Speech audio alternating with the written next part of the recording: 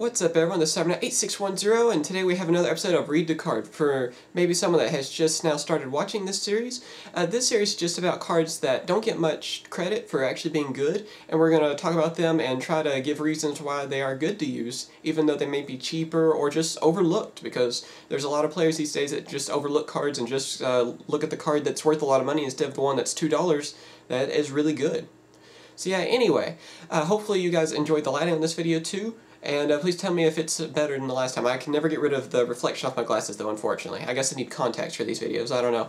But anyway, let's get started. And today we're going to talk about Maestroke the Symphony Djinn. It's a really good card, came out in the new starter deck, not structure, I keep wanting to call it a structure deck for some reason. The C Symphony, and you can see why, because most of the C monsters there that were in that had more of a musical kind of theme to them.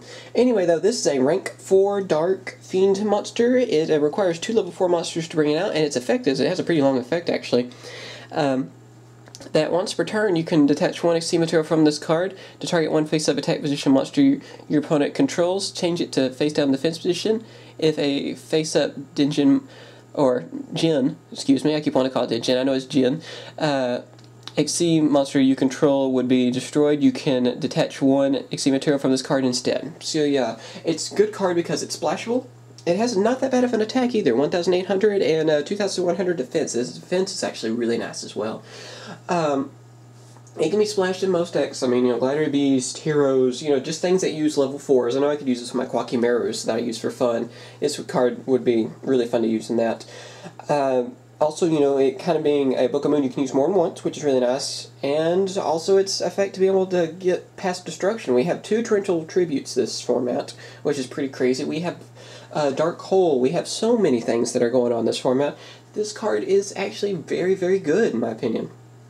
Especially if you got more than one of these out. That way they can protect each other and stuff from destruction as well. I don't recommend the other Djinn monsters, as I'll show you guys. These were the other ones that were released. They're cool, and I believe they had good ideas for them, but unless it was something, I have one of my friends that has actually made it around them, and that might work, but they're not as good though as the rank 5, because, they're not as good as the rank 4. They're not as good as the rank 4 though, because the rank 4 is more splashable. Those 3 are not as splashable, unfortunately. They have alright effects, but they're just unfortunately not as good. So I would just recommend running 2 of Maestroke, and it'd be a much better thing to do. Alright, we also, let's talk about some other XCs that are kind of comparable to this card. First off, let's compare it to Utopia.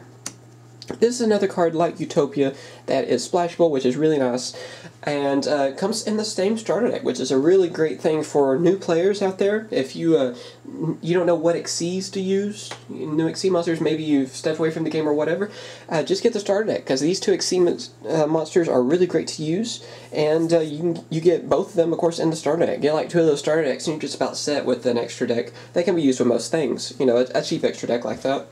So yeah, it's great to use, it's a good comparison to Utopia, and I think we'll see it being used about as much. Also, it reminds me of number 20, Giga Brilliant. For the reason that Brilliant is an awesome card. I've always thought it was an amazing card. Like Blade Armor Ninja too, it's another one of those that a lot of people really didn't recognize, and yet a lot of people are using it now. That's how I see a Maestroke, and it's going to end up as well, and it just really reminds me of the 2. That's the reason I kind of want to bring it up. I really like Giga Brilliant too. If you have a Swarm deck, and you should really use that card then. And it also reminds me of Gachi Genzetsu. It's easier to summon than Gachi, unless for some reason you have those level 2s like crazy, like I know Agents can do, and there's been a few other decks here and there that I've seen been able to do it. But it can, just like how it can get away from destruction a lot, well, that's kind of how Maestroke the Symphony Djinn can do as well. So yeah, that's what it reminds me of too. It kind of reminds me of Zen Mains. I don't have a Zen Mains, or I would show that card as well, but it's kind of a cheaper Zen Mains if you think about it. I know it's not as good because Zen Mains, of course, would destroy a card afterwards, but this is still a great card that you can just use for just budget decks. I mean, yeah, that's what we need more of, is good cards that are cheap. So yeah, please tell me what you guys think about this card. Do you think it's a pretty good card? Do you think it's amazing? Do you think it's one of the best cards ever? Or do you think it's just absolute abomination, one of the worst cards ever made? Please tell me, of course, in the comments. And please tell me what deck you run this in. I mean, like I said, this can pretty much be ran in just about anything. I mean, the only thing I would think of that it might not work out in is something like wind-up stuff that usually go for the rank 3s instead of the 4s. But even at that, it might be good side deck material or something. You know, if you have the possibility at all of bringing out a rank 4, then it might be good for a side deck or something. So yeah, in my opinion, I actually think that this card, for being as cheap as it is, I would say it's better than some of the more expensive Exceeds we have right now, like Roach. It's on par with Utopia, in my opinion. And, you know, it's just a really great card to have. So yeah, if you don't have one of these yet, you should really pick them up. I see them rising in price in the future. I can see probably 2-3 months after the Star Deck is released, you know, down the road, we're going to see this card rise up in price to at least $8 would be my guess. So yeah, I think it's really going to rise up in price. So get them while you can. They're cheaper, really great card to use, and I really recommend at least trying it out. So anyway, thanks for watching, guys. Please tell me what card you want me to talk about next. What's an underrated card that you really like that other people just don't notice, you know, and you feel like it really deserves some recognition. I also plan to talk about combos sometime soon. If anyone has any great combos, you know, send me a comment, message, whatever. I'm just like any other person. Just send me a message. I reply to everything. That's the reason I'm a little slower on some of my messages too, but I reply to everyone. So yeah, or if you just have questions, whatever, just contact me. And I think that's everything.